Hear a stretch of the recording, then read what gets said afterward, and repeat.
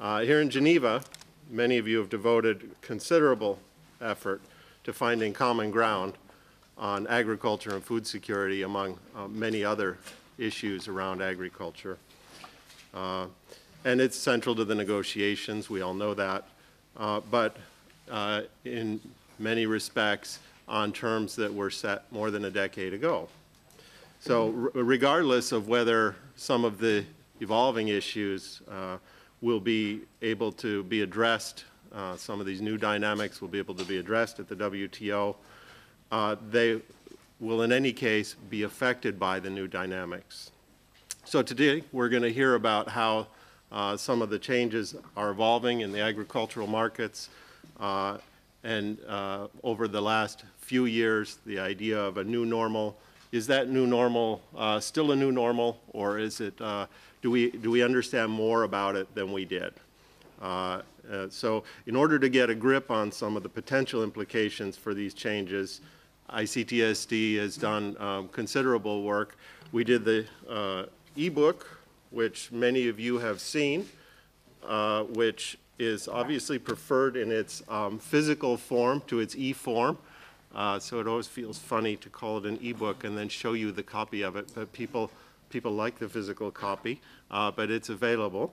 And some of what we're doing today draws directly on work that was presented in this book and from people who have considerable experience in this area. So we asked our presenters to update us on their analysis, what's new and what's changed. Do we have any more dimension on the realities in agricultural markets now? Are we going a different direction? Do we understand more about the interactions? We're doing, as it were, a bit of a reality check. So we're also joined by two excellent discussants who are going to bring unique perspectives, I think, and help situate what we hear from our experts into contexts that are relevant for all of us. The panelists and commentators were asked to share their insights, and we're going to hear, I think we're going to hear a great diversity of views, but we don't think that this is probably going to encompass all of the views on the topics that we're going to discuss. So we welcome your input in the discussion. For me, as I've been working on this, and I think for our program, which has been going for quite some time, the meeting is in some ways as much about ensuring that we ask the right questions as finding the right answers. And our panelists will have some ideas for answers, but it's very clear to me that getting the questions right is equally, if not more challenging, and then finding the answers from there, another matter. So on process, so we have rather little time. We only have a couple of hours. And I know we have people who have a lot to say. So on process, what I'd like to do is go through our panelists' presentations, one after the other, please, and our commentators as well, and then come back out for some discussion. I'm aware that you're going to have to sit for a little while.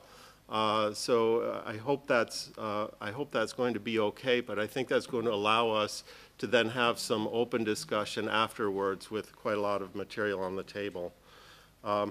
You should also know that we are webcasting this event.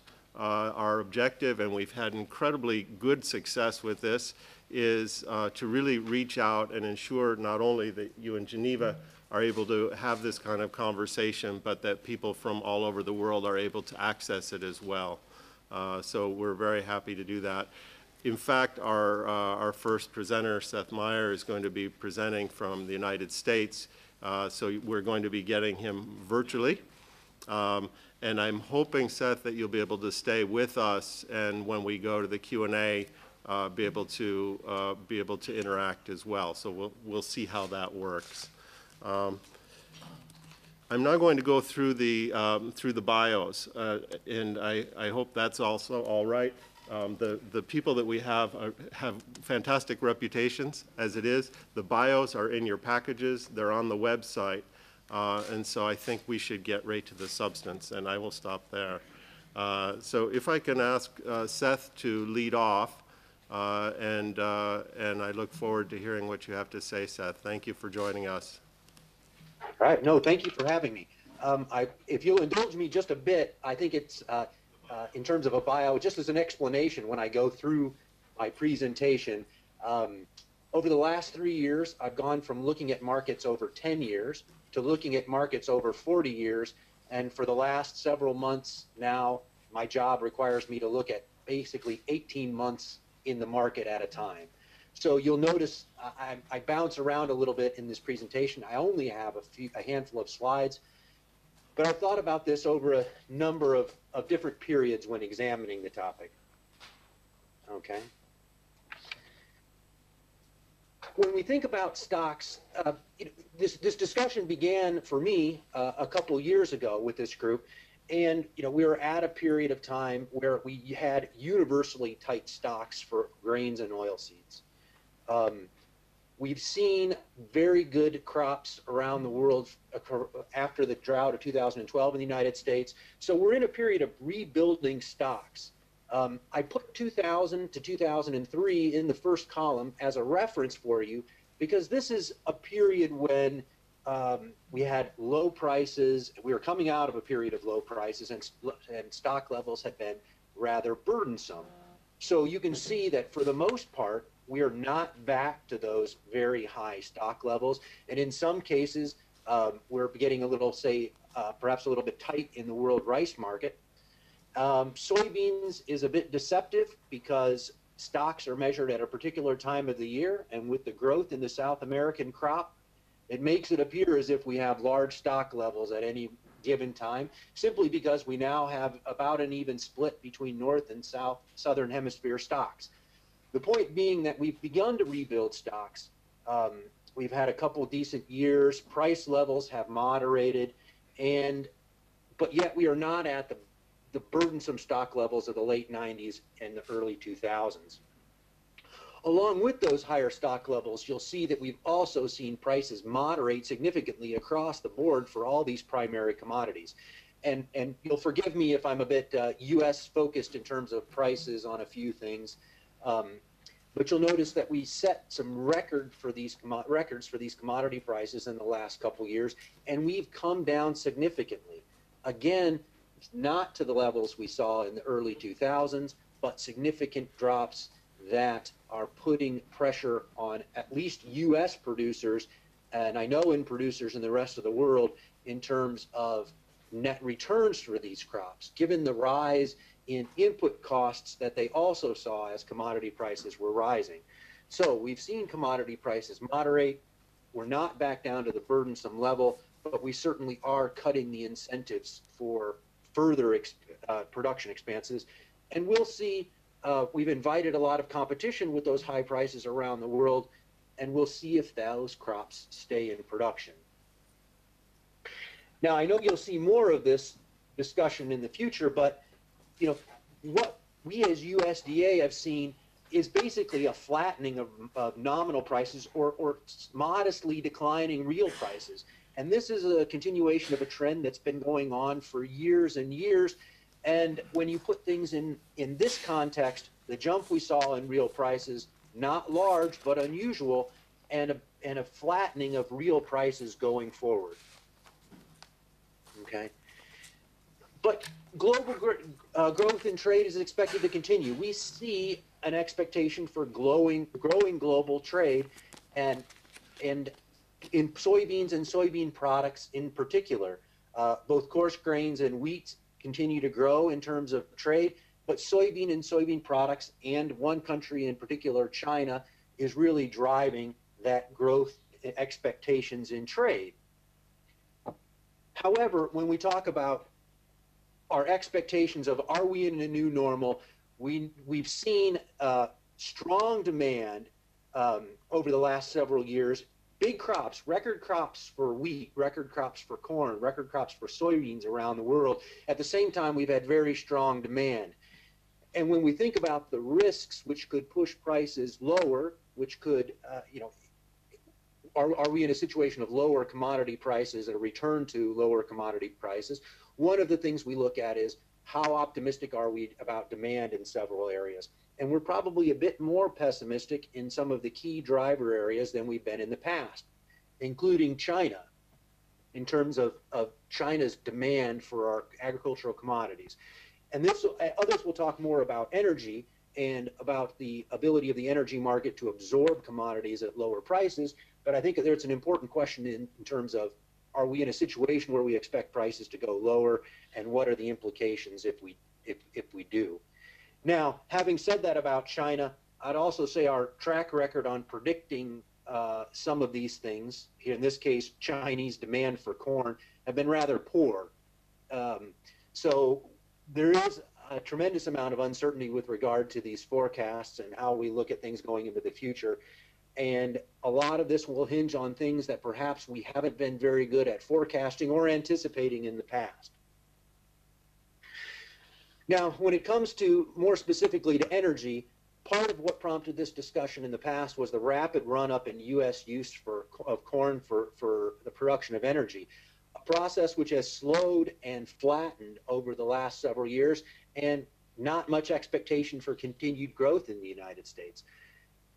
Part of that for us in the U.S. has been the fact that when we passed this legislation, there was an expectation that we would be using more energy, that motor gasoline consumption in the United States would grow. In 2007, when the initial mandates were passed, expectations were that it would continue to grow. In fact, it has declined since that point, and expectations and things like CAFE standards are expected to hold back motor fuel gasoline demand in the United States. And we have a constraint on the ability to absorb ethanol in the short run, which basically means we've pushed up against the easily absorbable ethanol in the United States. And this is holding back further consumption domestically outside of policy pushes to policy. And at the same time that this is going on, we've seen an energy price outlook that is much more subdued than it's been in recent years. And the process of the United States increasing its own energy production has knocked off a couple, or has reduced a couple of the arguments that have been put forth for biofuels in the past, at least for the United States, in terms of energy security and in terms of price effects. And we've simply seen energy production increase domestically in the United States, and this has reduced some of the arguments for expanding biofuel production. And at the same time, along with it, we've seen lower natural gas prices, which also can be used to reduce greenhouse gas effects and in terms of energy production. And so overall, we've seen some of the arguments for increased biofuel use superseded by increased U.S. production of energy. And the result of this has been that we just on Friday got an overdue announcement by EPA on U.S. mandate levels. And you'll see the lightly shaded boxes are what the legislation actually said, and the darker colors are what the EPA has come in and said are the lowered levels of use that will be mandated by the United States. And we've seen similar constraints placed in the European Union, where food crops will be restricted in meeting their own objectives. And so here what you have is, instead of a very aggressive growth path for biofuel consumption, one which is very flat and only applies moderate pressure to increased use in the United States. And probably in the short run, and perhaps Harry will talk about this, is that it provides not much flexibility in what that volume is likely to be. Okay? So yes, it's lower, but it's also probably a fairly rigid volume in terms of what the United States will actually use. So that demand is going to be rather unresponsive to price. Also, at the same time, one of the things that we'll look at here is that we've seen increased producer support estimates for some countries over time, and perhaps not reductions for lots of other countries. And this is at a time, so some of these policies put in place at a time when prices were high and volatile and rising, and what will be the implication of those prices once we see production catching up to demand and even prices turning down. And in this case, just to use China as an example, not saying that China is unique in any way in this regard, but one of the things that these policies, one of the effects that these policies can have, or other trade policies, is China has growing stocks of grain and yet appear to be increasing their imports of significant other feed grains. And you can see over time, and the two arrows, the first arrow shows that they start to bring in a large amount of U.S. corn, at which time they then declare that it has a GMO trait, and they're going to stop taking the corn, at which time they start taking U.S. distillers' grains produced from the ethanol market. They then signal that they're not going to take that because of a GMO trait. Then U.S. sorghum, which is not GMO, and barley from the rest of the world starts coming in, and this is a point that they're continuing to bring in large amounts of feed and really affecting the relative prices of these agricultural commodities in the rest of the world. At the same time, they're building stocks of an equivalent commodity inside their own country. So you've got a policy here where folks are adjusting to past tight markets and putting policies in place that really have an effect on prices in the rest of the world and ratios of prices. Sorghum usually trades at a discount in world markets, but it's now at a premium because it's coming into China and avoids TRQ and GMO issues related to corn. They're bringing in barley. This barley is, some of it's classed as malting barley, but it's probably being fed. They bring in distillers' grains from the United States, which should historically be trading at a discount to corn, and yet it's at a 30% premium. Okay, so you've got adjustments in the market going on for what may be a short-lived policy as stocks of these commodities are being built. So I'll just conclude by making a few points, which is, energy prices and production have reduced biofuel incentives. And this is particularly true in the United States, but it's going to be true in places in the rest of the world at current prices where U.S. ethanol may not be as attractive into some voluntary markets around the world where we do a good export business. Projections for biofuel productions have declined, and some mandates have been reduced. In the U.S., we've reduced our mandates. In the EU, they've constrained the amount of food crops that can go into biofuel production. So now we're putting some more constrained limits on those products, reducing responsiveness, but also reducing volumes. We've seen world grain stocks fall, and grain stocks rise. We're not yet at those burdensome levels that will start really triggering perhaps responses around the world, but we've invited a lot of competition around the world at these high prices, and question of how much of that area stays in production and what countries do when they see those adjustments taking place. Internal policies in response to some of these things are being transmitted into world markets and affecting prices and price ratios. And I guess commodity prices are we're forecasting commodity prices over the next decade to be flat to modestly lower from today's levels. But if prices move lower, will biofuel production pick up? I think that's one of the big questions that we'll get back to, which is we're more likely now than perhaps I would have thought 2 or 3 years ago to be in a situation where we will test this even at lower oil prices. That's what I have. Great, thank you very much. Very interesting. I take a couple of big points out of that. The last one was just what significant influence major countries can have, and then the second one was the importance of external markets, energy markets. So we're clearly dealing with a many-sided problem. Thank you for helping us get a grip on some of the drivers there. If I can move to Harry next. You have the floor. Thank you.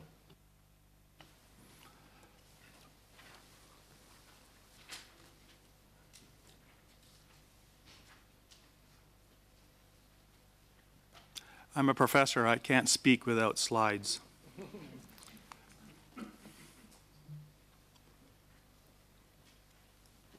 Okay. The charge for this meeting was to explore new trends in agricultural and energy markets and derive the implications for negotiators. And so I'm going to do exactly just that. And I'm going to give you a picture show on the premise that seeing is believing.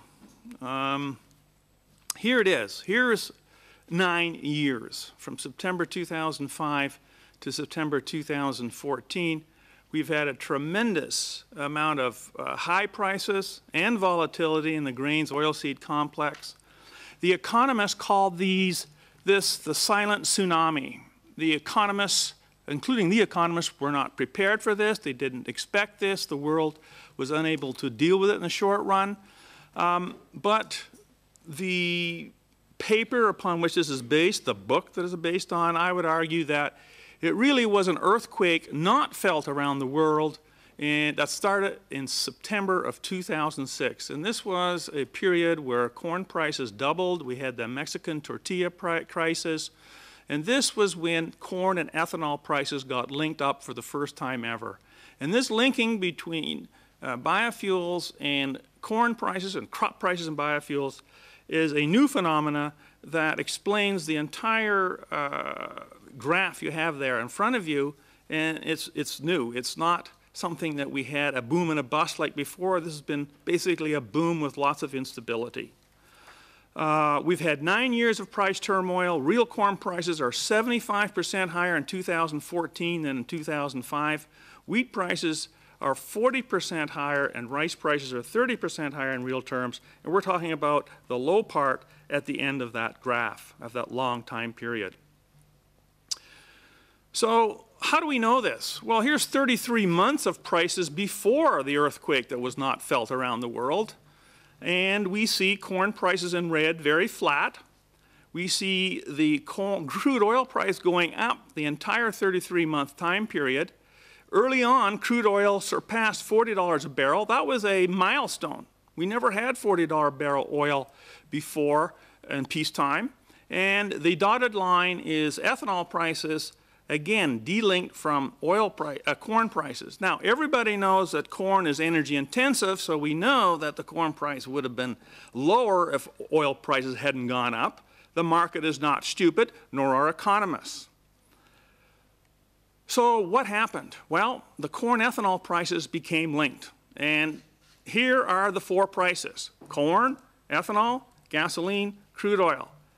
The first link now is always locked. Before it wasn't. There's a very high multiplier. It peaked at 4.82. In other words, for every 1 cent increase in a gallon of ethanol price meant a 4.82 cent increase per bushel of corn. This is huge. The last 2 prices are always locked, although seasonality and tornadoes can break that. But the middle 2 prices are the kicker. They have 2 states of nature. Either ethanol is locked onto gasoline when on a miles equivalent pricing, or ethanol prices get delinked from gasoline and float up and away. When ethanol prices are locked onto gasoline, we now have a price floor for ethanol. It can't go lower, and that means corn prices now have a price floor. Otherwise, mandate premiums occur when ethanol floats up and away, and so we get even higher corn prices. And so this is the sort of the 2 new states of nature: the price floor or floating up and away. Now, what happened in 2007, 2008? That's the price boom in agriculture that's been more analyzed than any other ever. And here we see the near futures prices for corn and soybean locked on to crude oil. And this reflects this new economic phenomena with high multipliers. This was the first time it was in full force. 2006 to 2007, it became linked. Then, from then on, it was reality. This has very important implications for how to analyze the new world of agriculture. Here, this humble graph of the blue being in cereal price index and the dotted red crude oil price, for me, explains it all. It has 4 time periods. The first time period is the earthquake not heard around the world. These corn prices went up for no reason at all. There was no shock, no inventory adjustments, nothing. The second time period is 2007, 2008, 18 months where crop prices and crude oil prices were locked onto each other all the way up and all the way down. That means a farm subsidy could have no impact on the corn price because it's locked on to crude oil prices. No supply-demand shift could affect the corn price. It's the biofuel policies that determined this outcome. Then we have the third time period, and that, again, a 1.5-year time period, where now, notice, at the beginning of that time period, crude oil prices just fell off a cliff. But crop prices did not go with it. What's going on? Well, notice that these are mandate premiums. This is the floating up and away. Now, supply-demand shifts matter. But with oil prices going up, crop prices went down. Why? Because if fuel prices go up, you demand less fuel, you demand less biofuel worldwide. Makes sense. But then at the end of that time period, at May 2010, mandate premiums dissipated to 0, and then we're back into state of nature number 1, lowest when locked. Both go up. This 1 year, crops had no choice but to go up with crop prices. And you read the literature, it's about a freeze in Mexico or dryness in China. There's umpteen different reasons. This was the overriding factor. Here, the last 3 time periods represents 4 years. And to me, it is the story that you can tell, the fundamental story in a simple diagram, what happened and what is this new era, the biofuel era. I'm sorry, yeah, the last period they both went up together. Okay, so how low could ethanol or corn prices go when locked onto crude oil prices in these 4 years? Okay, the 4 years, 2006-7 to 2011-12. I'm not sure I got that. The corn prices on average increased 123%. The lowest corn prices could go was $4.15 a bushel. So the float up and away part, the mandate premium, was 51 cents a bushel. What that means is that 80% of the price increase over that 4-year time period would have occurred regardless of all other factors. That means inventory levels, it means dryness in China, China eating more meat, a freeze in Mexico cannot affect 80% of that increase. And that also means we have another $1 billion per day subsidy over that time period. This is, you know, we always talk about the WTO and the PSC, OECD, $1 billion a day. Well, that measures into on average, $1 billion a day of transfer from crop consumers to crop producers. Okay, second last slide. What would happen? Now I'm fast forwarding to today. What would have happened if Brent crude prices went up instead of down? So here you see 3.5 years, there's 2.5 years, of flat crude oil prices. Unbelievable. It averaged $110 a barrel. Nothing happened. And all of a sudden, after last June, it dropped $60 a barrel. You'll notice that, corn prices went down. Corn is in the red, the solid red. Corn price went down, then it flattened out, and then it went back up, and then kind of flattened out. But so mandate premiums are obviously kicking in. But now I ask the question, what happens if they went up $30 instead? Well, I have a circle there on the right-hand side column. That's $6 corn. You would have $6 corn today if Brent crude was $140 a barrel. And that means you'd get, that's the lowest it can go. You're going to get $6 corn no matter what inventory levels are, no matter what U.S. mandates are, no matter what EU mandates are, no matter if there's dryness in China or freeze in Mexico.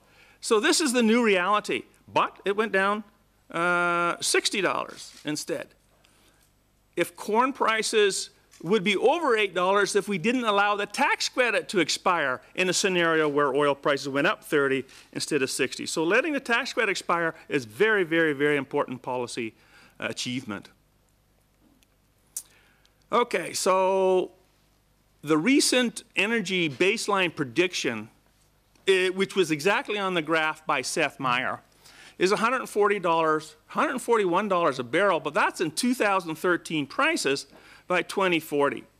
If that is achieved gradually, corn prices in real terms will never return to its previous long-term decline. In other words, here's the trend to 2005, then I projected it beyond 2005 into 2006, and those are the real corn prices above it. If the EIA is correct, we will never get below that curve again. So this fantastic long piece we've had in agriculture of decades of real decline in agricultural commodity prices would be over, in my estimation, given the new dynamics of the world agricultural markets. So this is my last slide. And this is implications for trade negotiators. So hopefully you bear with me as I go through about 3 or 4 bullet points. The first implication is, given what happened from 2006 to today, is pick your base period very carefully in trade disputes. Years when corn oh, by the way, one thing I forgot to say is, why do I say corn and then all feed grains and oil seeds and food grains move together? Well, because the correlation between the price of calories amongst rice, wheat, corn, and oil seeds is extraordinarily high. In fact, rice correlation with corn is higher than wheat and soybeans because it's substitution in demand and competition for land. So you have to look at the crops as a package. All right, the first point. If the years when the corn and hence all other crop prices are locked on the crude oil price, that means farm subsidies have little effect on world crop prices. Why? Because all farm subsidies can do is change the amount of biofuel production, and that won't affect the crude oil price very much. Choose years with huge floating away premiums. 2009-10, the Great Recession. 2012-13, the U.S. drought. And after June 2014, when the crude oil prices fall off a cliff. Well, I think 2012, if you pick 2012-13, the U.S. drought, that would be an ironic base period for an international trade dispute on farm subsidies, because the reason why prices are high in the first place is because of biofuels, but then the U.S. corn drought really did matter. A supply shift affected prices more than ever because of biofuel policies, but then crop insurance and revenue insurance is a function of high prices. The higher the prices, the more the subsidies from insurance programs are. So, but then the quantity is lower, so how could the farm subsidy have that big an impact on the market? You can go on and on and on and look at that. The whole analysis of such a situation is very different than what you're used to pre this biofuel era. But farm subsidies with a blend mandate, in other words, when you pick these periods with floating away premiums, subsidizes fuel, that's gasoline and ethanol consumption, so ethanol prices rise and so too do corn prices. What that means is that farm subsidy effects with the blend mandate are lower than the good old days of no biofuels. So we have 2 regimes, or 2 states of nature. One, the top one, when you're locked on to crude oil prices, farm subsidies have very little effect on world crop prices. Even on the way down in 2008, farm subsidies would have no impact on crop prices, even though crop prices are going down. And when we're in the second state of nature, the blend mandate moderates the farm subsidy effect on world prices. Beware of crude oil price moves and if the U.S. ethanol tax credit is reinstated. So it is my belief that this story is the greatest untold story in the history of agricultural economics. It's all summarized in this book. I will put it on display in the bookstop. 1 copy. Buy the book. And don't make off with it, because I suspect there may be some readers. Thank you, very, very provocative and insightful. If I can turn now to Stefan, Thank you, Stefan. You have the floor. Thanks, Andrew. I've been asked to discuss what the implications might be for the future of the multilateral trade system of the evolving market trends.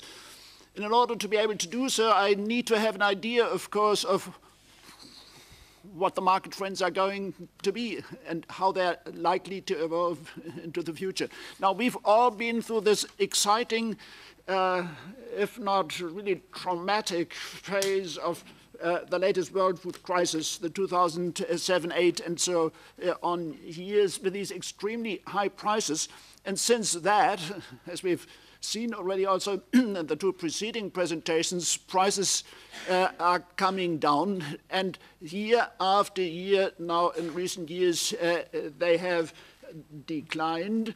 And the big question, of course, is that going to continue? It looks like for all individual agricultural commodities, particularly the food products, this price decline is occurring.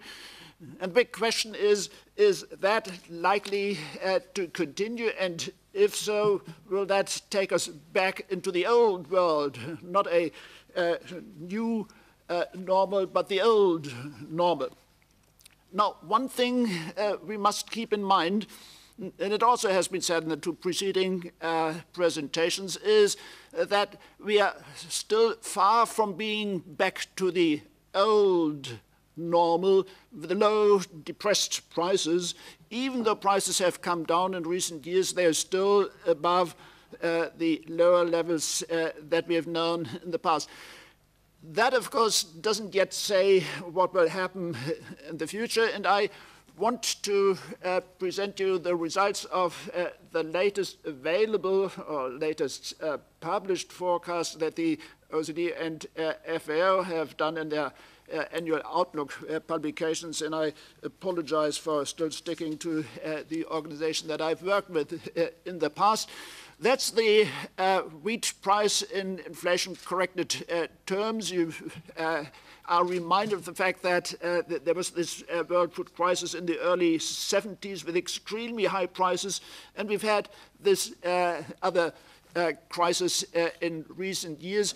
Where is this trend going to go? In the projections that OECD and FAO have made, it's like that right-hand part of the graph.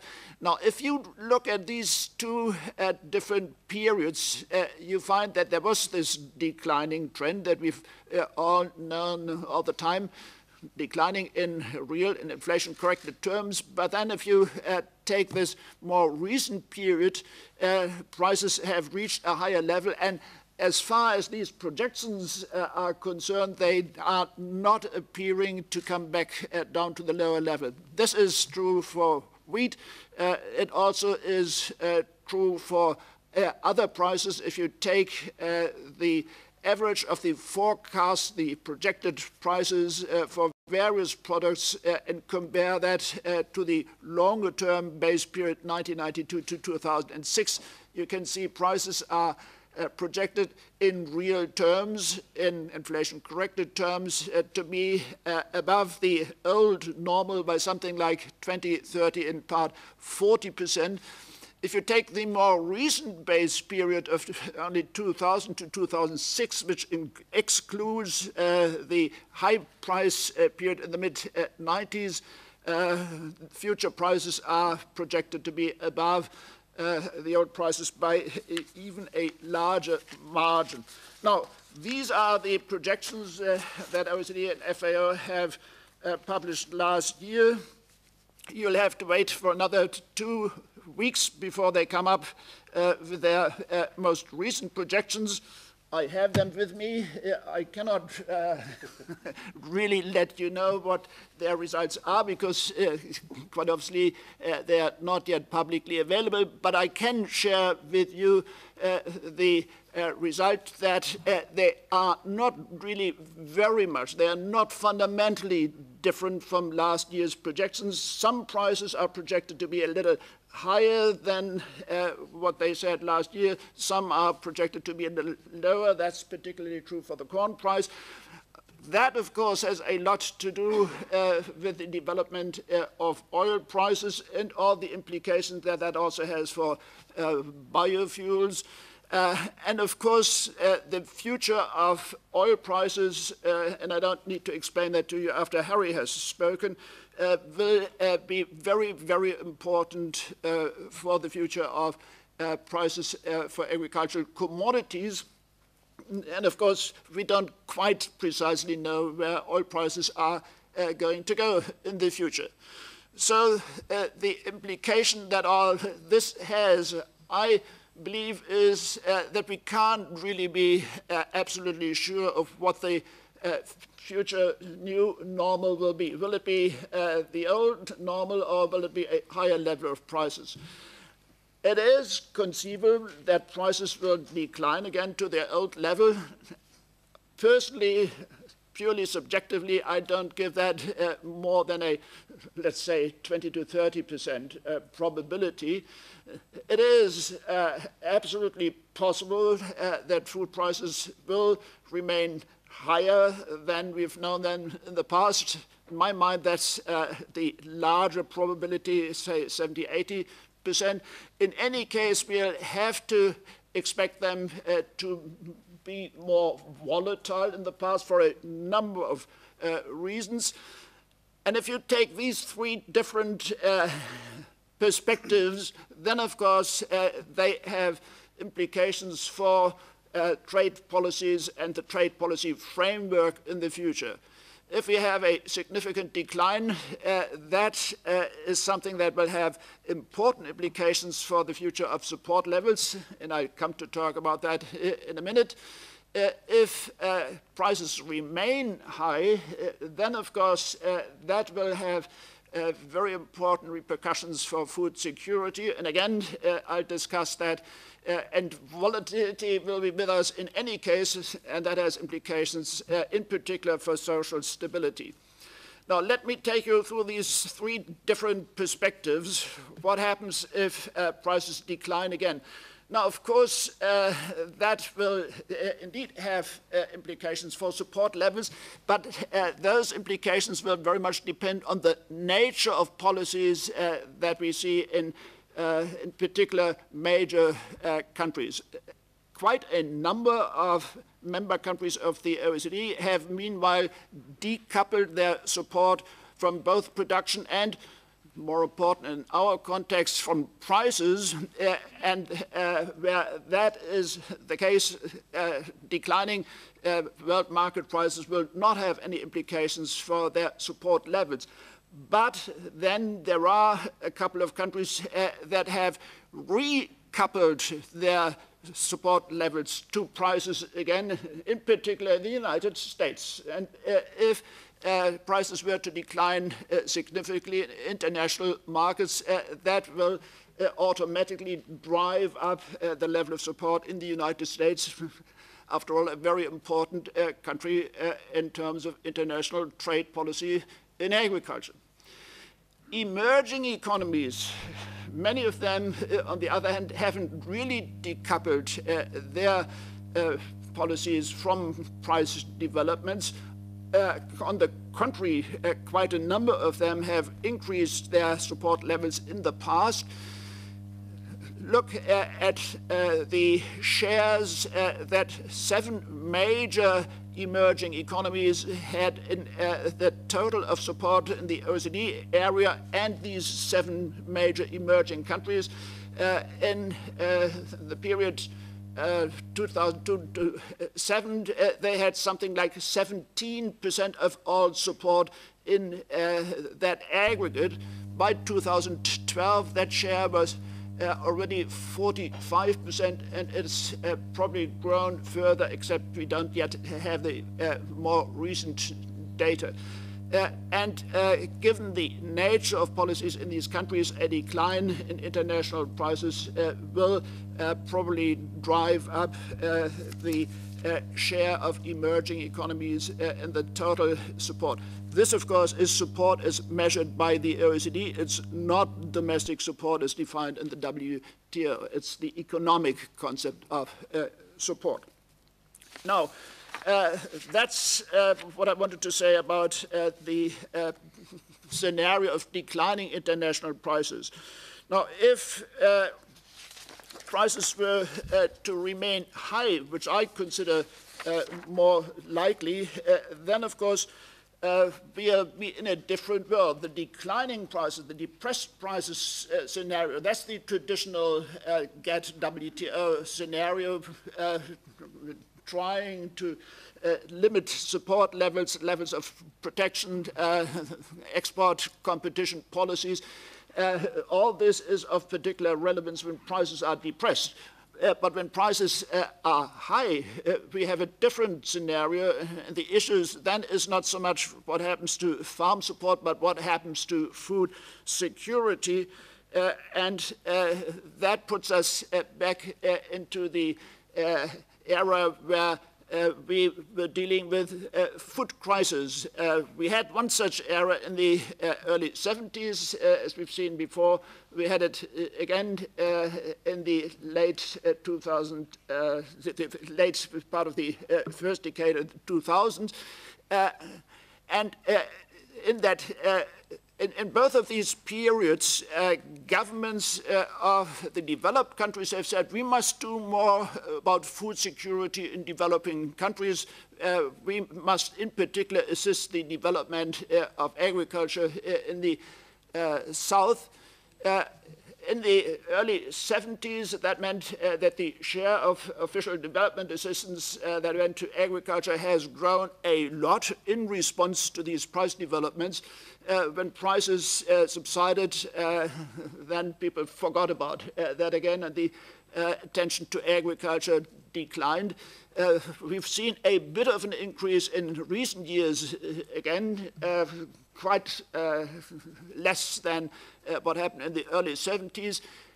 But again, that is evaporating more recently, and it's not something that should again evolve like it did in the early 70s, and therefore I believe there is a good reason to put support to agricultural development in the South on a more permanent basis, and in a report that we've done for the E15 initiative of ICTSD, we've suggested a new instrument of financial solidarity between what governments do for their farmers in the richer countries and what they do to improve food security in poor countries.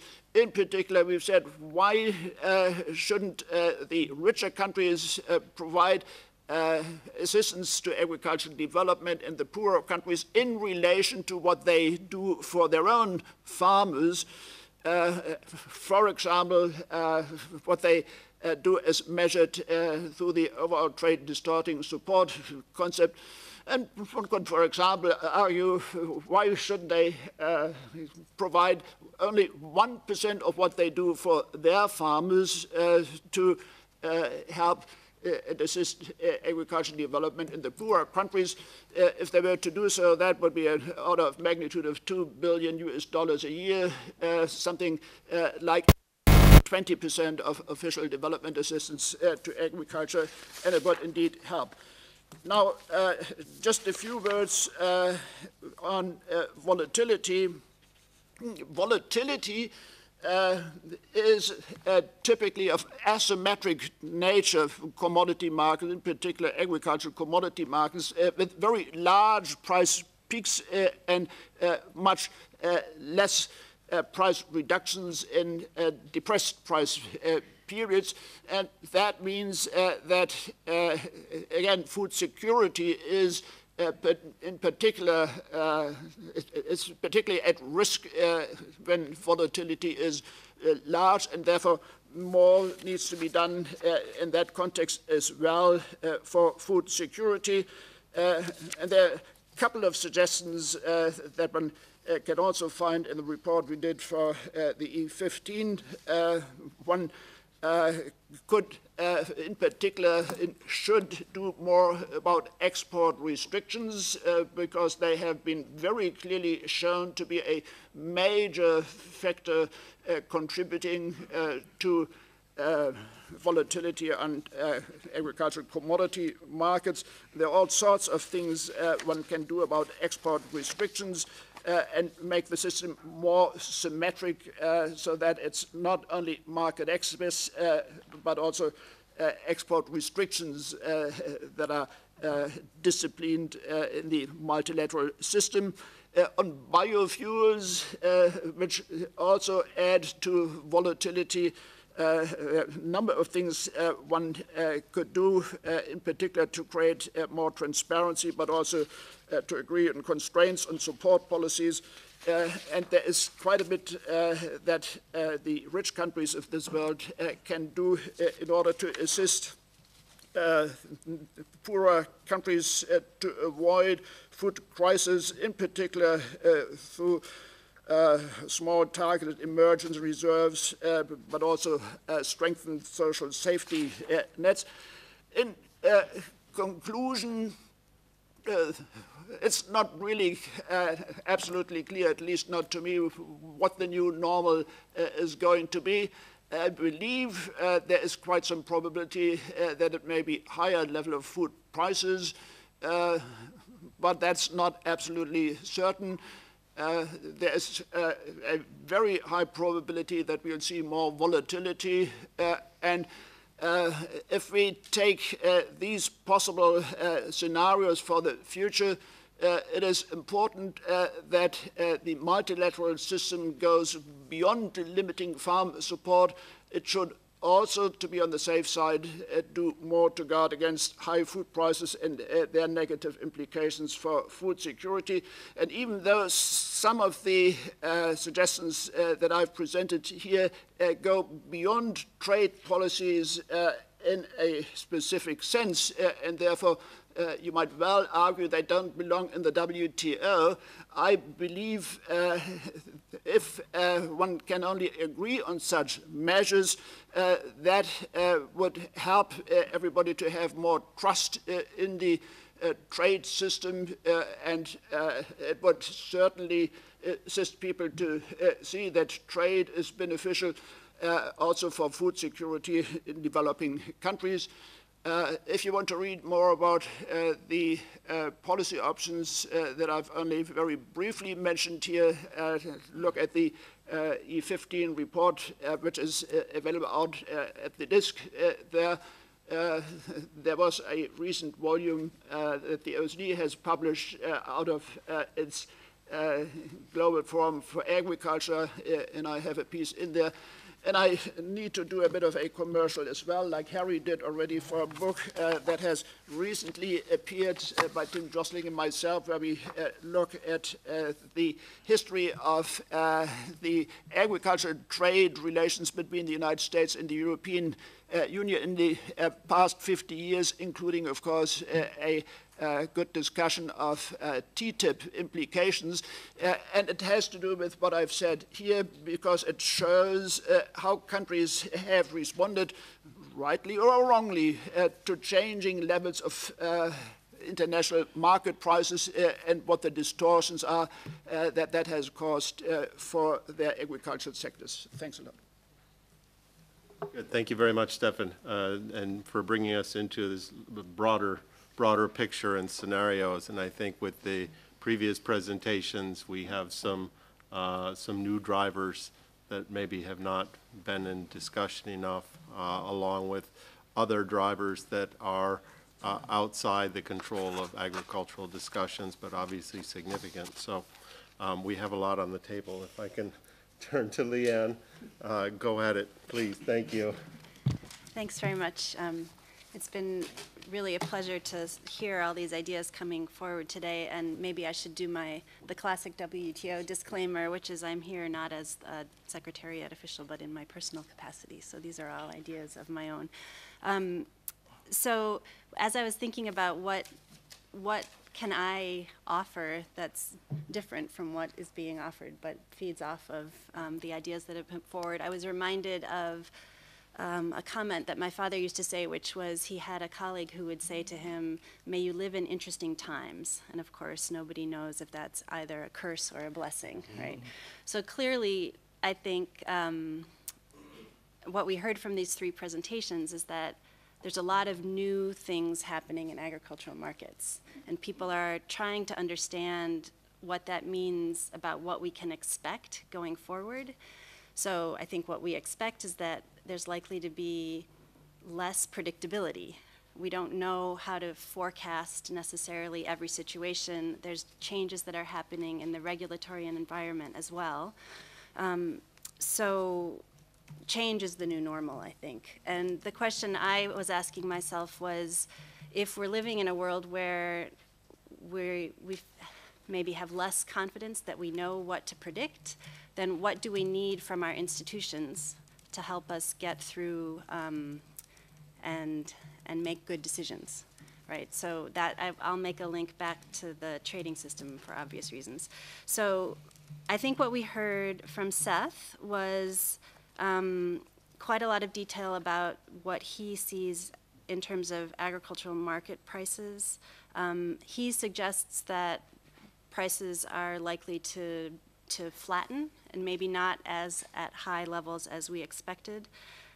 Harry talked about different kinds of policies that are happening in energy markets and how those interact with what outcomes might be in agricultural markets, and that's a new link that we haven't really, I mean, newish link, but we're grappling with what that means in terms of how it affects who benefits from agricultural policies.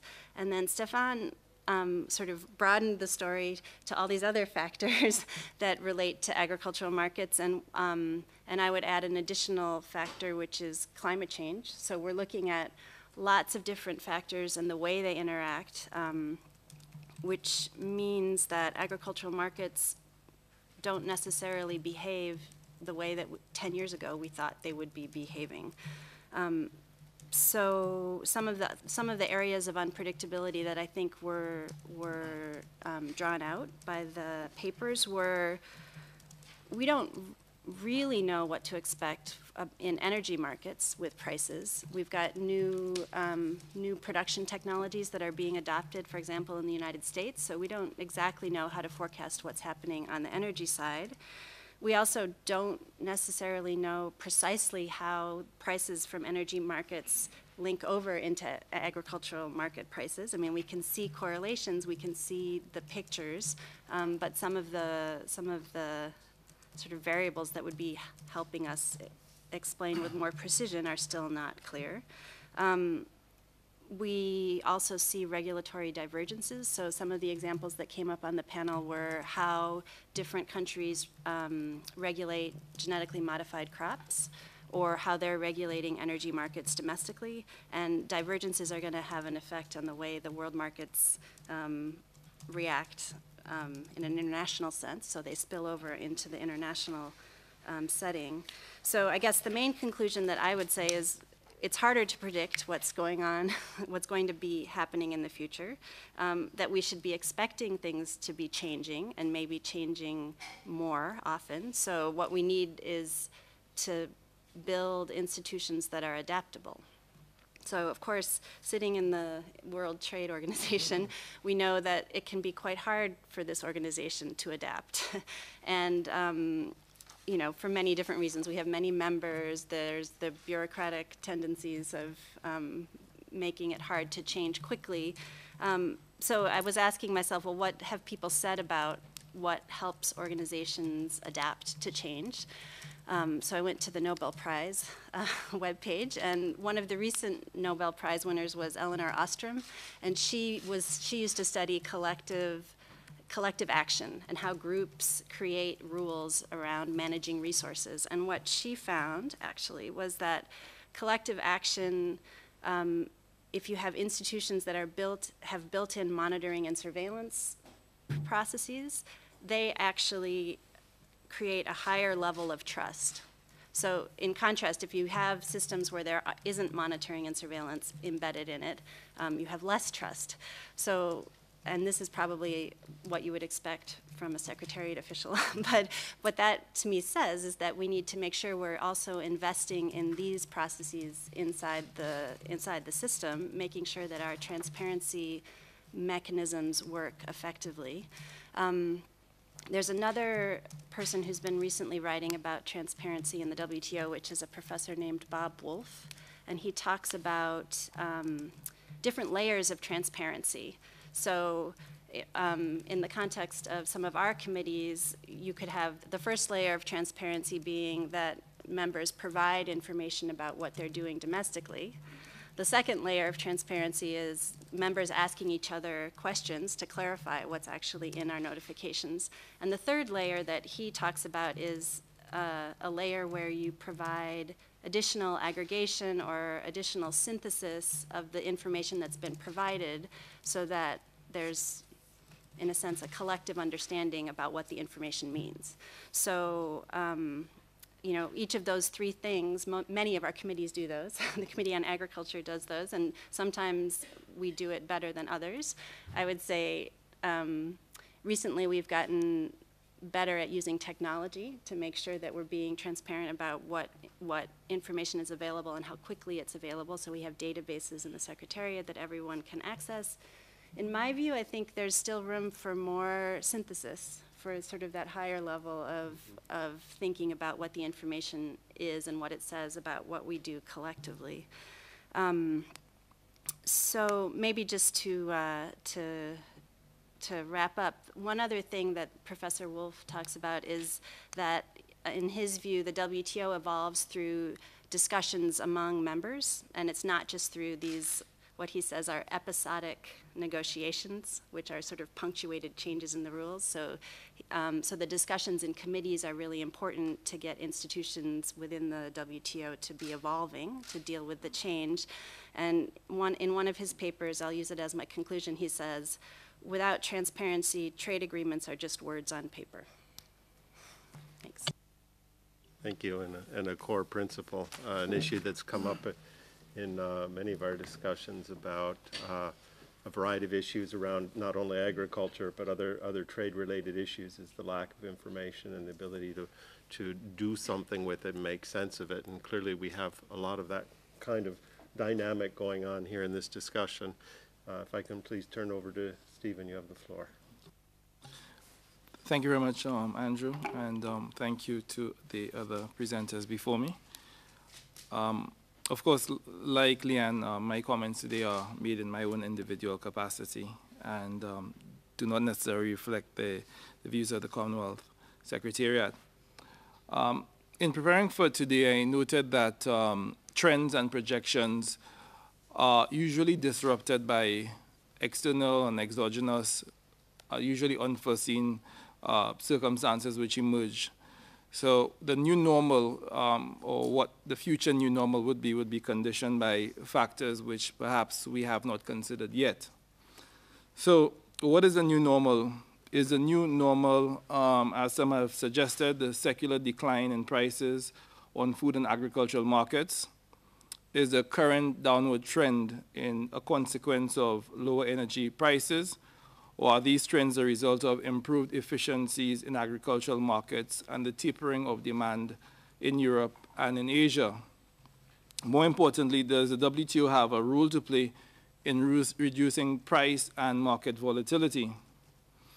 It is undeniable that the price of food on the world market has declined in recent years. The FAO Food Price Index, the FPI, a measure of the movement on food prices, averaged 171 points in April of 2015, which is down 1.2% from March and approximately 19.2% from its level a year ago. It should be noted that the April average put the index at its lowest level since June 2010.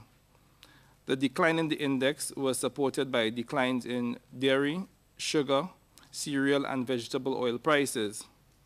In contrast, the average price of meat rose in April for the first time in 12 months.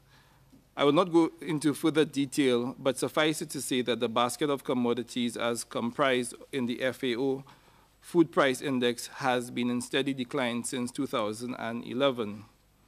Of course, this decline is in sharp reversal on contrast from the historical run-up in prices started in 2000 with peak volatility between 2006 and 2011.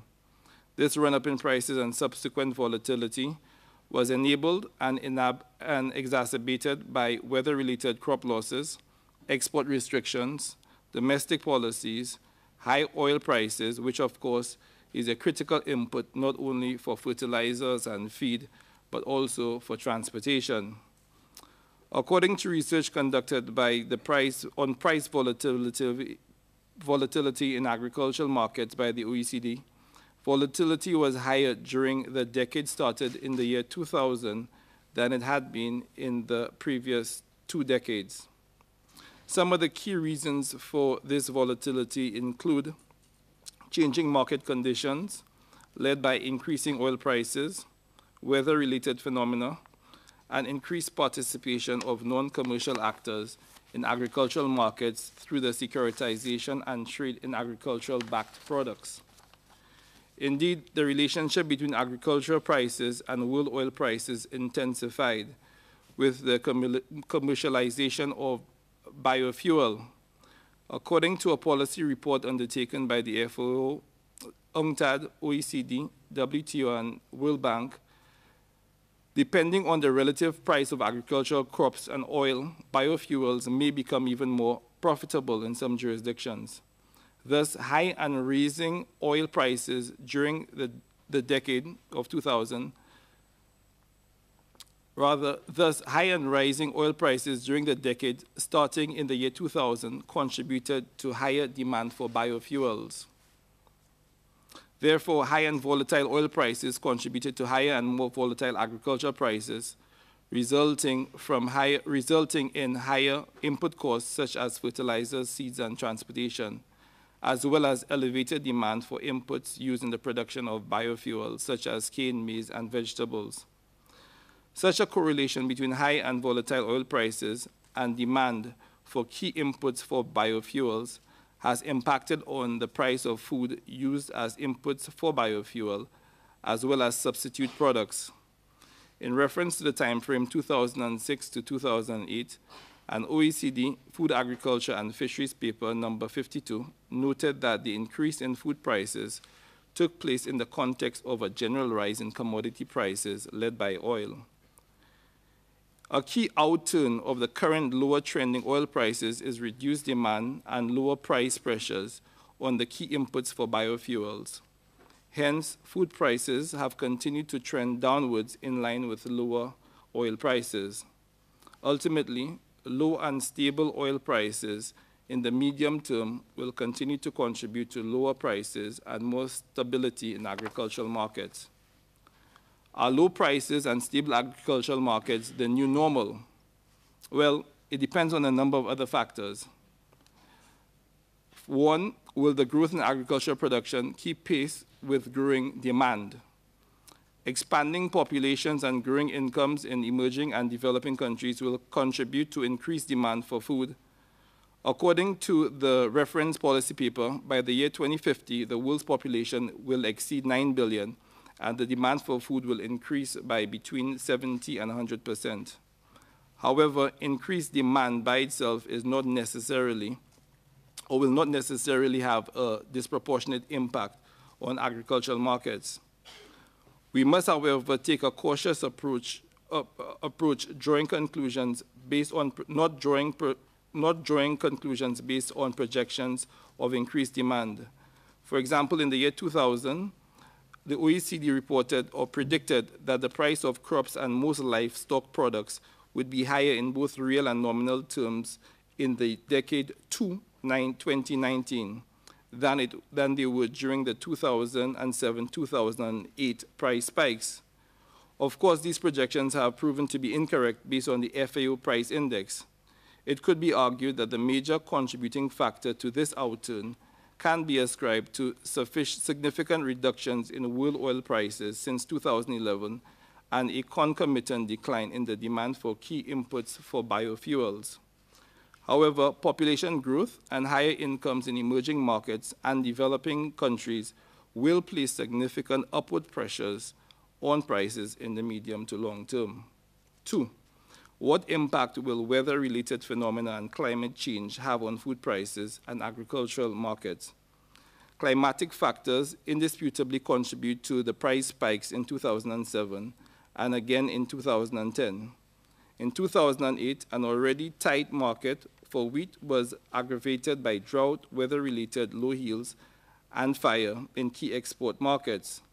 Although it is not clear whether such outturns are cyclical or transitory in nature, or whether they are consequences of long-term climate change, experts agree that such phenomena will increasingly play a disruptive role in agricultural production and along relevant value chains.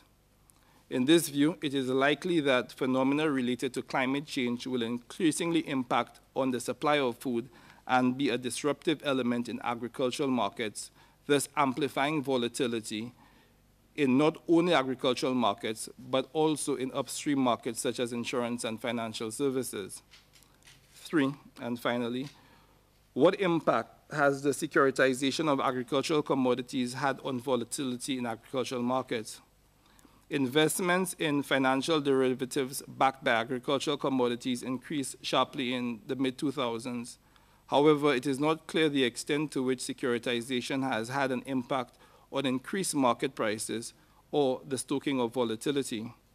What is clear, however, is that speculation by non-commercial actors in financial and commodity markets can impact on production decisions in a manner inconsistent with real market demand.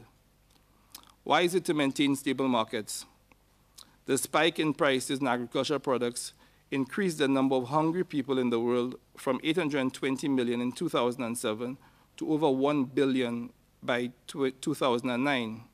Hence, volatility in agricultural markets have real impacts on the livelihoods and welfare of a significant proportion of the world's population.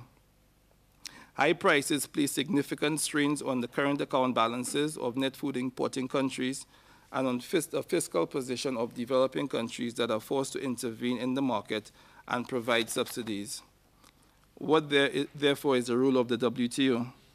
The WTO can support better function in agricultural markets by creating stronger rules against export restrictions that distort markets and place upward pressures on world prices.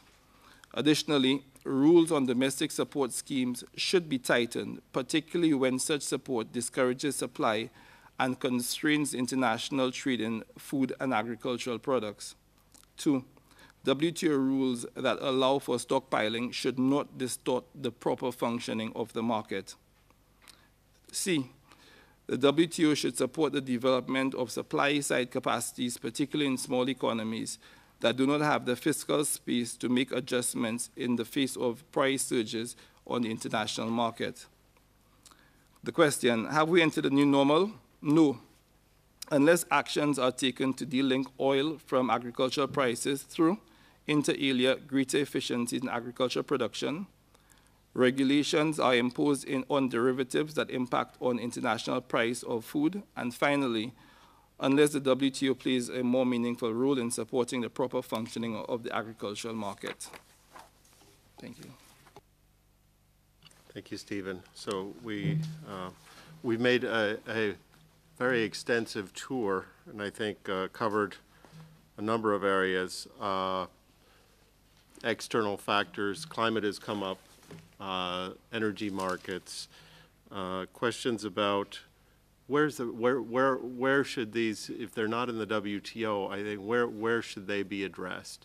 So the question of governance, not only the quality of information, but we've been already just in this short panel presented with trends that far exceed the current agenda here and may well lead to other places. So I think we have a lot on the table to keep us asking what is the right question still.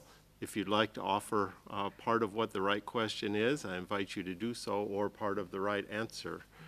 So I would like to open the floor now, if I may, to your questions and comments. Please try to be as brief as you reasonably can so that we can provide room for discussion, and then if there's additional room, we'll give you a second chance. Thank you. Yes, sir. Thank you. Well, first of all, I would like to thank the ICTSD and the organizers of this forum, which is very informative. And I also thank the contributors, the professors who presented their scholarly undertakings before this body. Can you please just my mention name your is name as well? Jerome Bunyi Thank you. from the Philippines Mission. Now,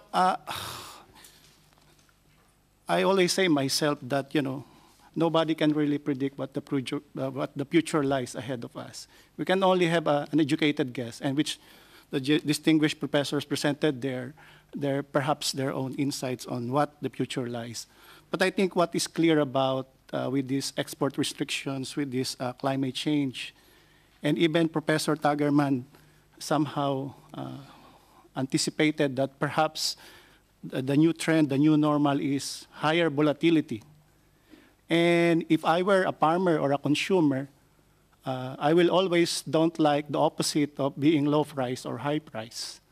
And farmers doesn't like prices to go down consistently over time, while the consumers are happy about it. But prices drives investment, as you have presented by the distinguished last two speakers. That investment, in fact, came when the volatility in the 2006-2007 peak in 2011.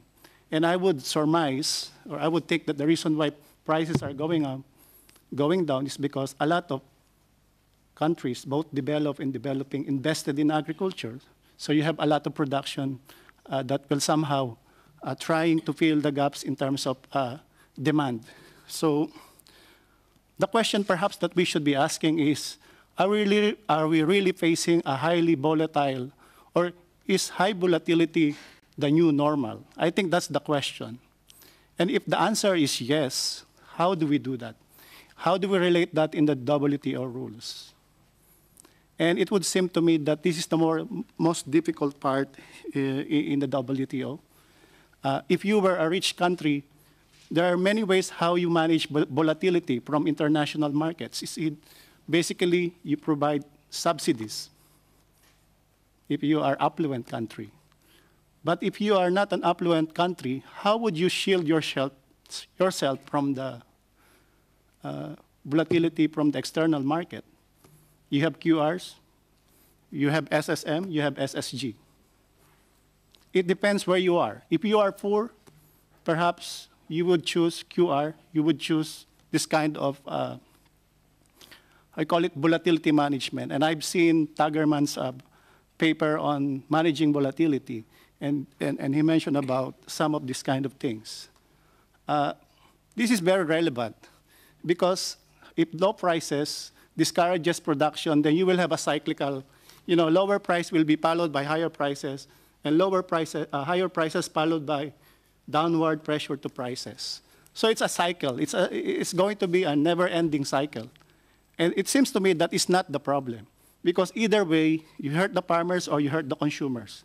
What is important, I think, is how the multilateral trading system would allow volatility to be managed at the international level as well as at the domestic level. I don't have the answer. It so happened that the Philippines is not an affluent country that we support such kind of instrument for managing volatility like SSG or SSM or quantitative restriction, which is still within the WTO framework as it in general. So the question to the distinguished gentleman is, how do we address volatility? Because it seems to me this is the problem. And the next question perhaps is to reverse it. Would freeing up everything, liberalizing everything, stabilize volatility? Because if liberalization would stabilize volatility, then perhaps that's the answer. So I don't have the answer. It's a question for all of you and perhaps for everyone here. Thank you. Good, very good points, relevant, thank you. Can I take a couple of other questions, please? Yes, Ahmad. Hi, Ahmad Bahalim, Gates Foundation. Two questions. One sort of a request for clarification from Stefan, and perhaps Seth, if he's still on the line. Could you describe how sensitive your particular models are to recent changes in prices? So I remember a couple of years back from the OECD FAO Outlook that prices were projected to trend upwards 10 to 15%. I think I'm thinking of 2010 or so. And we look at the recent graphs, and now we're saying they're trending downwards. I imagine that the models are responding to recent changes in prices. Perhaps either one of you could explain how the models work. And then the second question would be, you're all very brilliant academics, smart, but we're very grateful for your contribution here. But some of us have to report back to people with far more limited attention spans. I imagine most of the folks in this room. Could you describe to us perhaps what an advocacy agenda for those of us working on these issues would be in the short, medium, and long term? Maybe say a year, 5 years, 10? Thank you. Good, thank you. Yes, can I take one or two more? Yes, Mr. Müller. Well, Rolf Müller, former Commissioner official. As a former negotiator, agricultural negotiator of the Uruguay round, I dare ask a question in this building. What does this new normal mean for the Doha round negotiations on agriculture? I mean, what we have in the Doha round, if I'm not mistaken, is still the modalities of 2008. Not much progress has been made since. But does this new normal mean we should pursue what in the modalities paper has been outlined, which means more access, a new discipline on domestic support, and of course the abolition of export subsidies and other forms of support. Is this still relevant in this new context, or is it not? And if yes, if it is not, in which way it should be adjusted?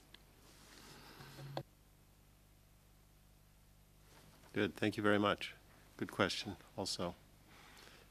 One more question, I turn back to the panel. Anyone? Okay, so let me go back to our panel.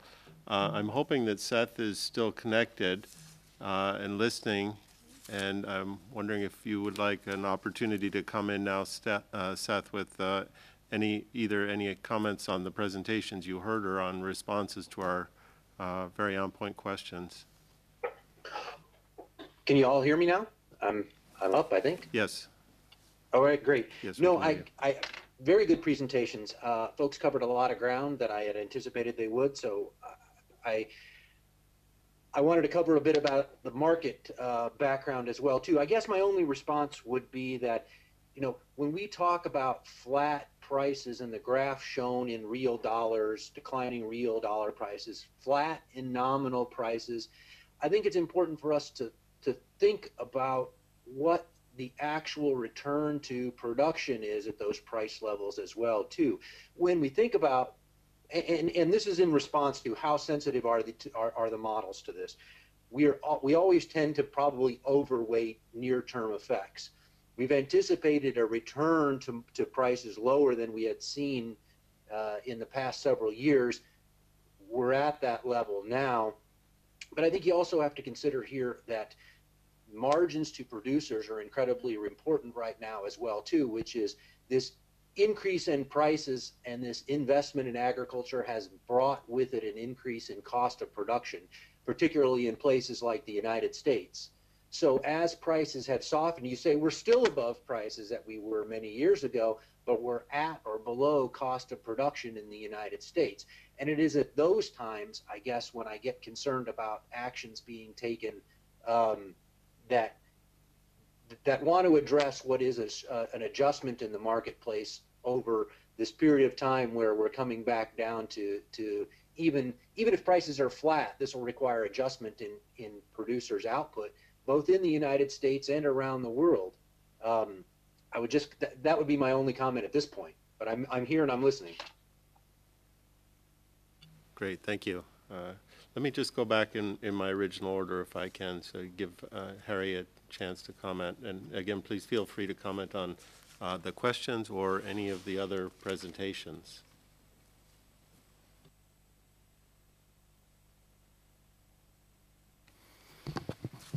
Oh, okay. Like everybody? You take the ones that you like. Don't take the ones you don't like, and add any ones that you think are missing. Well, there's nothing I don't like. I don't want to hide from anything. You know, there was comments about export restriction, developing country policy response. What we found in our research was for the time periods in which crop prices were locked onto crude oil prices, the developing country policy response did not impact the world price. It couldn't. And really the developing country policy response was in response to high prices, not high prices due to developing country policy response. But for this year, if there's developing country policy response now with crude oil prices dropping off the cliff, then you're definitely going to have an impact, and in other periods when, in other periods as well. But for the two key time periods, export restrictions were basically lowering the domestic price in the country that imposed the restriction, not raising the world price. Those are the two high price periods. But I'm not recommending export restrictions. I think we have to get those under control in the WTO. You know, the first question was about, you know, saying that prices are going down because of output increases in investment. Well, you know, the old saying was a solution of high prices is high prices. But I showed you my first graph. I showed you 9 years where high prices were apparently not a solution to high prices. I mean, traditionally it was. It always was. This is a different era. This is a totally different era. That can go away tomorrow if oil prices go to $15 a barrel. And don't be mistaken, very smart people are predicting that. But otherwise, you know, this is a new era. I know other academics who say the solution to low prices is low prices. That is not why prices went up in September 2006. Prices went up for a very new phenomena. This price link between ethanol and corn and other crops and biofuels, it had nothing to do with low prices being a good cure for low prices, just like always high prices a cure for high prices. So just a few things like that I come across every time I listen to the comments. In terms of how to deal with volatility and what the WTO should do, I'll let Stefan Tangerman handle that. I wouldn't be silly enough to even in terms of what the implications are for the Doha negotiations, higher prices means lower subsidies, except for crop insurance and revenue insurance in the United States. You get higher subsidies then. When Stefan Tangerman made the point that when you have lower prices, we'll have lower subsidies, we will have higher PLC payments in the United States, but if history is any guard, the subsidies for crop insurance and revenue insurance will drop because these are revenue insurance, and when prices are high, you get higher changes. And so you might expect lower subsidies than that. I don't know. So it's not clear. But going back to Doha, for sure, TRQs, or tariff rate quotas, are going to be less of an issue in terms of restrictions given the way in which world prices and trade in dairy has taken off and everything. Export subsidies have been abolished, as you say. But everything on the agenda should be carried out. There's no question about that. Presumably the urgency has been less. Maybe now it's going to get higher again as prices go down. Okay,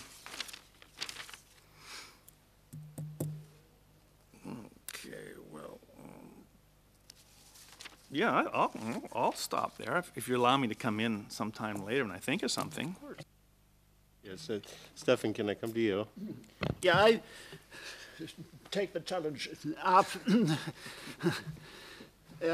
to try and respond to these excellent questions that the colleague from the Philippine mission has asked about volatility and what the WTO could possibly do about it. And I think we need to think about this in two different chapters, if you like. First of all, is there anything the WTO can possibly do to reduce volatility on international markets? And second, once we have a given level of volatility, what should it perhaps allow countries to do to try and buffer that in regard to what the domestic implications are for these countries?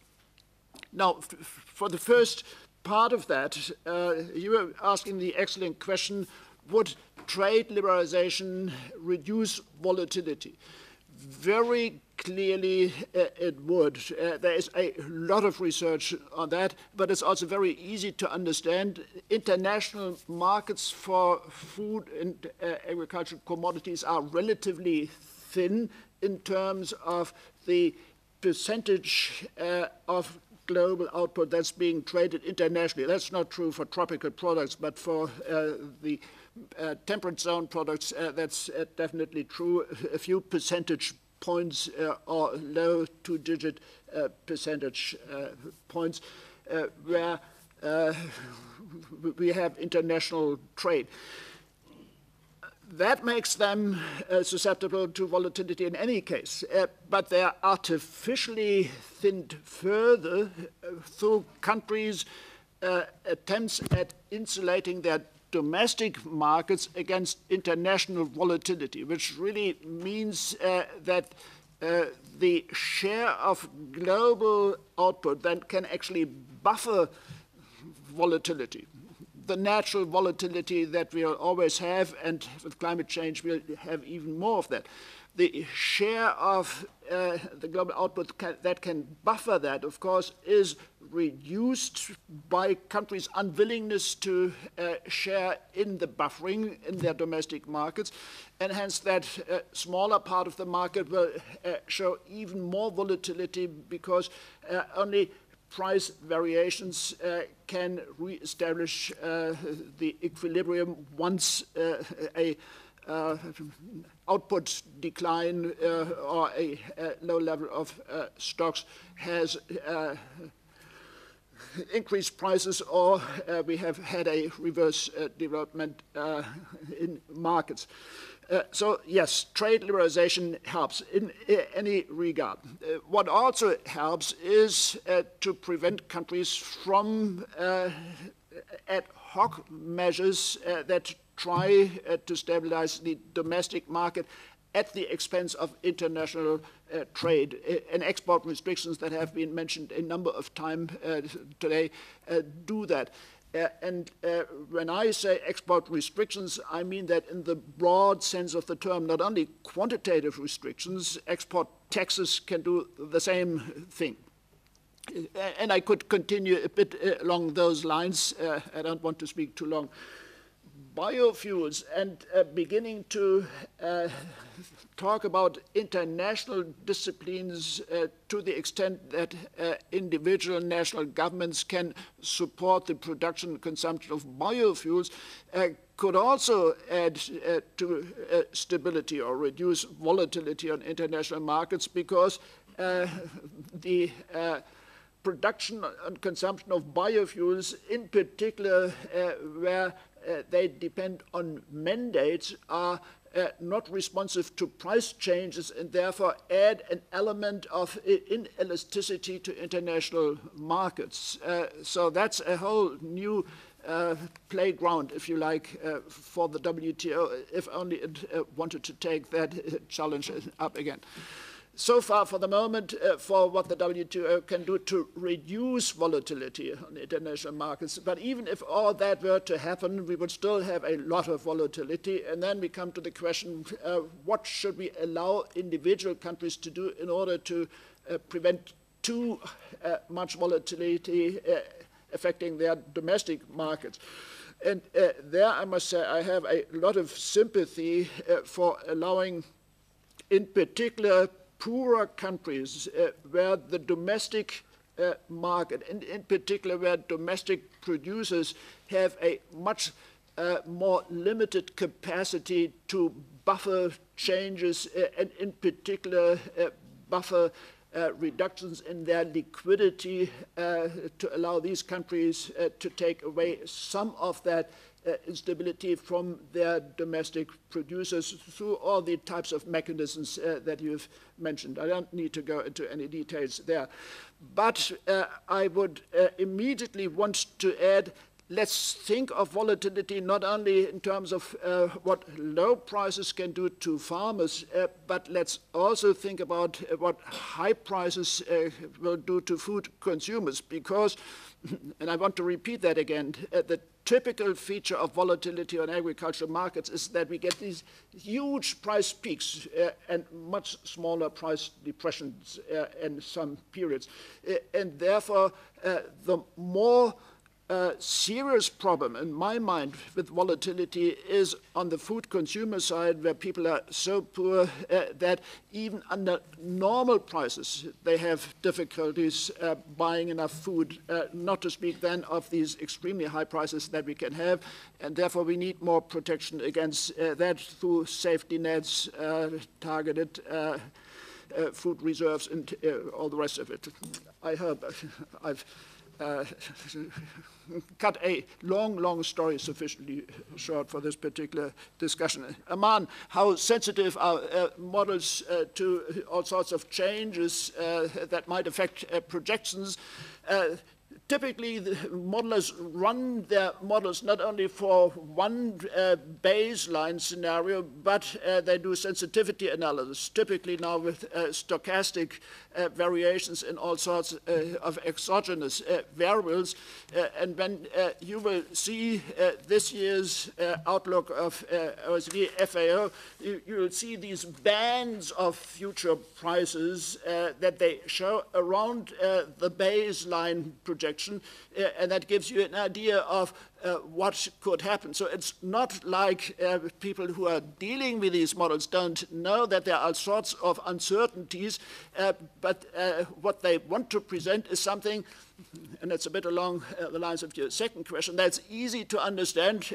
That is the one baseline projection, but everybody knows around that there is a whole channel of uncertainty, and people dealing with these models know that precisely well. What's the advocacy agenda?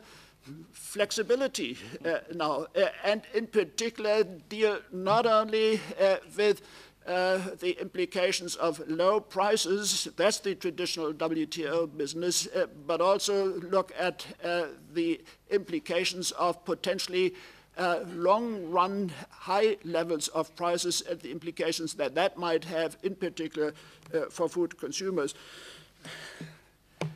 Herr Müller, if only I knew what the implications of all this were for the ongoing negotiations, I would be extremely happy to see any progress at all in these negotiations. If I then were to think about what the additional burdens are that are placed on the shoulders of negotiators with all these uncertainties, then I'm getting a little afraid that we might see even less progress in the future than we've seen over the last 7 years and even over the last 7 weeks or so. But having said that, it is clear that in particular, in case we should see a low price scenario, which again, I must say, in my subjective mind, has the smaller probability as compared to the high price scenario, then of course countries are likely to be even less prepared than they have appeared to be over the last weeks, months, and years to engage in tough disciplines on both domestic support and tariff cuts. If, on the other hand, I'm right in suggesting that prices are likely to be relatively high relative to what the old normal was, then I would suggest people should be a little more courageous in allowing these quantitative disciplines, both on the domestic support side and the market access side, to be relatively demanding, because after all this has been introduced in order to protect producers, to protect farmers, the domestic economies, and with high prices, they don't need that much protection. I'm not talking about export subsidies at all, because essentially they are gone, and they should remain gone. Great, thank you. I'll come back to, is it on immediate point, Seth, or can I come back to our, okay, let me come back to you after I pass the floor on to our discussants, if you'd like to weigh in on that. I just have one quick comment linking back to the energy markets, which is that I think, coming back to transparency, we really need far greater transparency about what the regulatory systems are in energy in countries, as well as energy subsidies and how they interact with the way agricultural markets are working. I'm not advocating that to be something that the WTO necessarily takes on. I know that there are NGOs that are working on those kinds of questions, but more information will help us understand the system better. Thank you very much. Just two quick points. The first one being, I think the WTO should continue working with the OECD and others to provide support for small economies in particular and LDCs to build up supply side capacity so they can deal with some of those changes which would inevitably take place insofar as increased volatility. The second one would be that the disciplines on OTDS and also export restrictions and export competition, I think, can also assist in ensuring that the distortions which these policies can create could be evened out. And the third quick point is that perhaps it's not for me to ask the question from here, but if oil prices continue its downward trend, given the fact that you have shale oil and an abundance of other renewables, what would that do to the continued downward pressure being placed on agriculture prices? Is there a will agriculture prices continue to be subdued if prices in the energy sector continue to trend downwards? Thank you. Seth, do you want to come back in and with a comment? Oh, just perhaps a small comment, which is, I guess maybe when we talk about price levels and what's normal, and in just thinking about where price levels are today, I do think that there's a bit of a downward price risk. And I think one of the concerns is that these high prices have invited a bunch of production. What's the natural reaction in terms of country response when producers start to get squeezed in their margins, and they start to have problems with making production cash flow? I guess that's one concern on the downside is what kind of response do you get, not only here in the United States, around the world? What kind of response do you get to tightening margins? And sure, there's upside price risk, and driven by some weather shock, we could see ourselves back there at higher prices, obviously. But we could also see ourselves having downward price pressure as we're building stocks and continuing to see a little bit of price pressure on those commodities. And again, cost of production has risen to meet those prices that we're at now. We're at break even. And I guess that's the other side of the concern is what do you see in response by governments to narrowing margins around the world? Good, thank you. And I think that's a response we may not be able to predict easily, right? Can I come back out to the floor, please, with any other questions or comments? And I would invite you on the floor also to respond to the questions that were put in front of us in the first round about volatility, about what the implications are for the WTO, about a research agenda or an advocacy agenda, excuse me.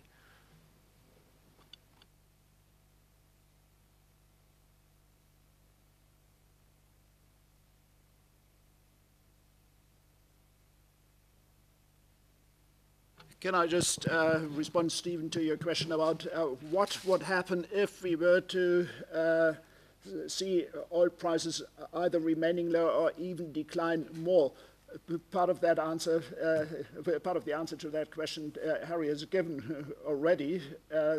We have that link now under certain conditions between international oil prices on the one hand and prices for agricultural commodities on the other hand.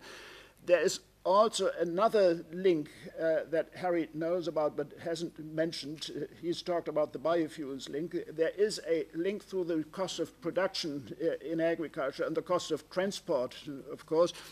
Agriculture and the whole distribution system for food tends to be relatively energy intensive. Fertilizer, tractors, and so on and so on.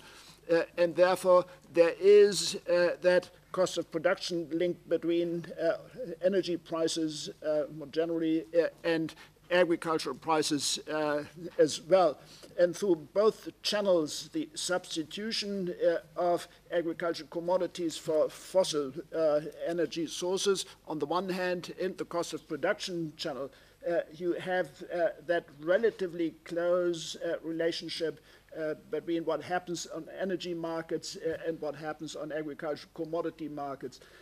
And depending on the particular conditions and the commodities you look at, it's in the order of magnitude of 10% change in the energy price gives you 2, 3, 4% change in agricultural commodity prices, just as a sort of rough formula. So you're right in assuming implicitly that should we stay with low energy prices or see even lower prices, then that would indeed affect the price situation on agricultural commodity markets. I have a question for Seth and Harry. I think we've used the United States as an example, and part of what Seth presented was if I got it right, Seth, lowering of the mandate for biofuels, and as you pointed out, running up against the cost of production, and so there seem to be some trade-offs there. So one is a domestic question, which is what is likely to happen, especially if energy prices continue to fall, and there is reduced political support for such programs. What's going to be the calculus? And I guess the other question is, as long as policies like this are in operation, what are the likely impacts for other countries who are pursuing biofuels policies? We focused on the U.S. So what, in terms of not addressing this, or in terms of the independent trajectories of countries using biofuels policies, are we in a space where we ought to be addressing the way biofuels policies are used, or is there another sweet spot coming up? I don't know if that's clear enough, but I'd be happy to hear from either of you on that.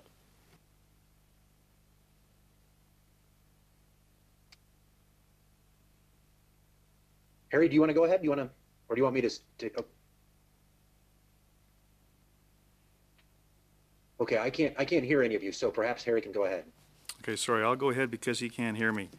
Yeah, if crude oil prices continue to fall, then as Stefan emphasized, there's the demand side of the biofuel linked to energy prices affecting commodity prices. Commodity prices will fall, as I explained, but also it'll reduce the input costs to agriculture, which will relieve pressure, will reduce commodity prices as well. But that only happens in the second state of nature. In the first state of nature, cost of production doesn't matter. You asked about the decrease of the mandate of biofuels in the United States. The same thing has happened more dramatically in the European Union. And even given that they started at 10%, went down to, well, they went down to 5, then 6, 7, now they're at 7.5. Depends whether it's the European Parliament, the European Commission, and the European Council or something or other. But even then, they have not met their target. They have not met their mandate. Nobody's been forced to. So the European Union has been much more scaling back than the United States has in terms of the mandate. Brazil had scaled back on the mandate, but they've gone up to about as high as they can, given the system upon which they have a mandate. Now, remember, with this new year of biofuels, a shock in the sugar market now affects the amount of paper traded on the corn pits in Chicago Mercantile Exchange. Okay, they quit paper a few weeks ago, but you know what I'm saying. It's a good question that mandates in Japan, in Canada, what are their impacts? I don't know. However, one reason why United States originally put ethanol as an environmental policy, as a regulation in the mandate, was to replace MTBE as a fuel additive, as carcinogenic. There are 3 billion gallons of MTBE used in the world right now, and if other countries follow, there's an extra 3 billion gallons of ethanol market right there. So it's a good question. There's a lot of moving parts on this issue of your question is a very good one. Yeah, a lot of moving parts, which I can't answer. Sorry. Okay. Seth, were you able to get that? Okay. I guess, you know, we've had a fairly flat use of grain in the United States for ethanol for the last couple of years. I think the recent, if I interpret the recent announcement by EPA, it's a continuation of that very slow growth. Just a little bit of pressure on expanding our market outside of the traditional ethanol markets. So really just a little bit of pressure in trying to break out ethanol use into higher level blends, but not enough pressure in order to create that market, make it large, and then subject that market to a lot of shifts in demand from shifts in oil prices. I mean, when I look at this policy, I tend to think, at least in the U.S., it locks us into a fairly narrow range of consumption, at least for the next couple of years. We also do a tremendous amount of export business in the United States, or quite a bit, on the order of 800 million gallons to 1 billion gallons, so somewhere in the neighborhood of 3 to 4 billion liters. You know, but that is going to places like Canada, which have a mandate, which markets are saturated. And then it goes to a lot of other mixed places, some countries who have their own policies, but you're also trying to expand that market in a point where oil prices are low, and it makes those policies appear more expensive to those countries. And if their objective is for internal support, maybe they prefer domestically produced product. So those are not the kind of markets where I see U.S. capacity growing in order to meet those markets. So I think you have to have oil break out of a range that we've seen recently for it to get back to that point where the U.S. at least would be seeing production swing on the price of oil. I think in the short run, we're locked in a bit to what our policy suggests, with some excess capacity being used to service export markets. Good, thank you. So we're approaching our 5 o'clock time, the closing of the meeting. So I'd like to give an opportunity for any of you to ask or a question or comment from the floor, or from any of our panelists. Any last words? I first look to the floor for a hand or comment. Oh, good. Okay. And then to our panel, please, any of you with last words or comments? Yeah. Okay. All right. Good. So with that, I'd like to thank you very much for joining us. I hope it was insightful. I found it so provocative even. It gives us some material to work with and understand how we can deal with, and particularly where we can deal with it. As you go out, please, you should have a feedback form in your packet. If you would be so kind as to fill it out, take a moment to fill it out. That helps us understand whether we're meeting your needs, whether we're doing well in terms of in terms of understanding these issues for you. So thank you very much, and I look forward to seeing you again.